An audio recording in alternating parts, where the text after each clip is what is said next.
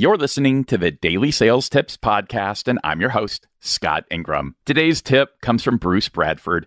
Bruce describes himself, because I wouldn't use this first line, but he says he's a grizzled old commercial banker with over 30 years of experience who enjoys working with entrepreneurs and CEOs to solve problems and capitalize on opportunities.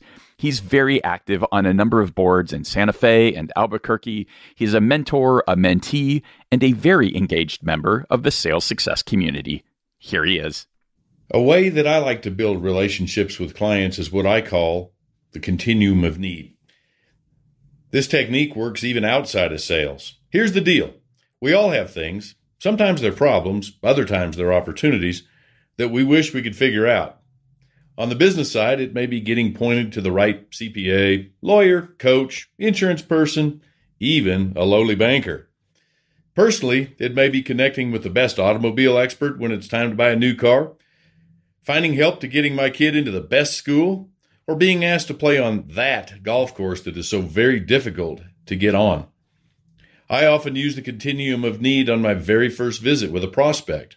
I'll pull out a business card early in our business meeting. I'll turn it over and draw a straight line on the back of the card.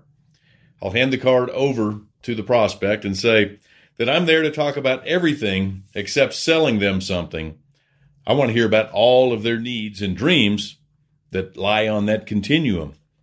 I played the trumpet in school a few decades ago, and when I wasn't first chair, I was practicing and challenging to win first chair.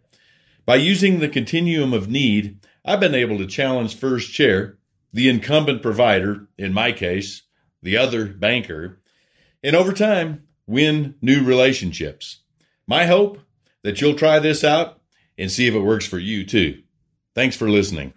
To connect with Bruce, just click over to dailysales.tips/1022. And after you're done saying hello to Bruce, be sure to come back tomorrow for another great sales tip. Thanks for listening.